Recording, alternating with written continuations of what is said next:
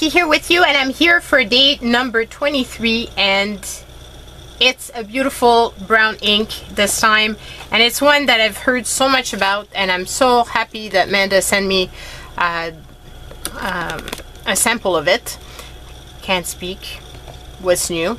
And so I'm going to be playing with it, and she sent a very generous sample, so I'll be able to refill at a later date, which I really appreciate because of the fact that I'm trying not to put too much ink right now with the fact that they're brown, but that doesn't mean that I don't want to play with brown inks. It just means that for this month we're late in the month, and I want red and green and stuff like that for Christmas, so it's gonna be probably green and red because of the fact that I've got so many pens inked up that I don't think I'm gonna have a chance to put green. But anyway, so this is the pen that I'm pairing it with.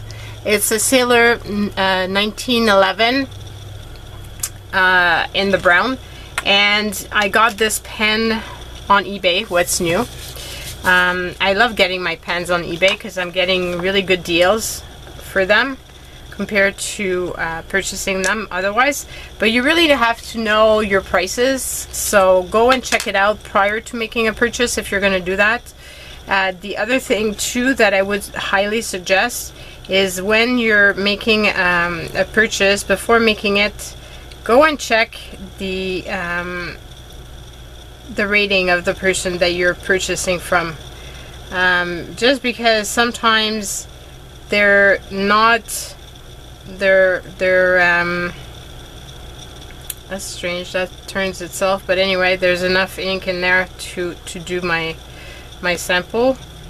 So yeah, sometimes they don't have good ratings, and you don't want that. You want somebody that has good ratings, and so that you don't get gypped and have bad experience. I also always use PayPal to make my purchase, but I do know that now eBay, you can also open up a dispute and get a refund should the need come. But I've always had really good experience with PayPal. Whenever I've had any issues, they've always taken care of it, and so I'm very pleased with going through them. So no issues on that end. And of course, check out the pictures carefully, because sometimes, and read the description because that happens too, that I don't read the proper description, and then I purchase the item, but then I get it and I'm like, well, that's not what I was expecting. But it's not the fault of the seller, it's the fault of the person that read the listing that didn't read properly, because that happens. So I'm gonna put it here. It's a beautiful, beautiful color. Whoops! What happened to my messy paper? What happened to it? What did I do with it? I must have moved it because I was doing some other video and it was not pleasing to look at, but I do want to have some place to put my ink and not waste. So there's that. Okay, so let's check out the oh no, we'll let the chromatography finish this thing. I'm getting confused. Okay, so today we're playing with Sailor 50 States, and this pen is very lightweight, and I'm not liking it with without the cap, and I'm using my Sailor 1911 brown, and if I'm not mistaken, this is a medium nib, but it feels more fine than medium. But then again, Japanese pens are a lot finer than what we in North America or in Europe have. So okay, so there, and then I'm gonna write my little text. So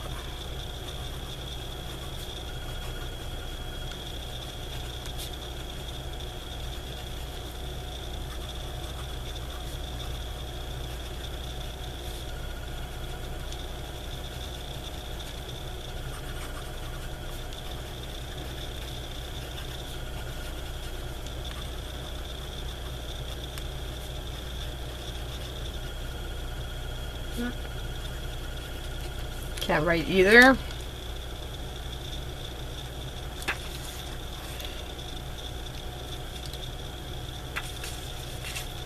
And this was Walter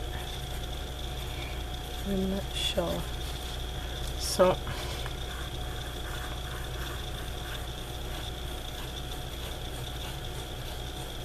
I think the next time I put this ink into something, I'm gonna take a broader nib, because it feels like this nib doesn't show the ink as it should. Feels really a lot more like a fine than a medium, but I did write that it was a medium. So here is the writing. And let's check out the chromatography, which, oh, that's a beautiful, gorgeous one right now. Check this out, guys. Isn't that pretty? So you've got all that red, and then the green and the yellow, and it's just stunning, stunning, stunning. So this is really a pretty one. And this is my splotches still drying.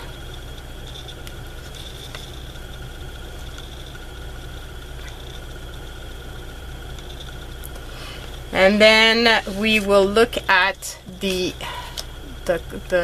ink. So I really don't have that ink in something else, which is another reason why I think I need it.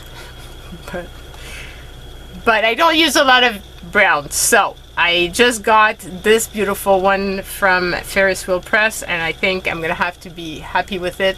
I do have also toffee brown from Mont Blanc, so yeah. And then I have this here, which was the Café des Îles from Jacques Herbin, which was also a sample. So you can see they're not at all the same. This one is a lot brighter. It's really beautiful, beautiful ink. So it's going to be fun to play with it. It's going to be fun to use the rest of the sample. So thank you, Manda. And I will see you guys tomorrow for day number 24. Bye!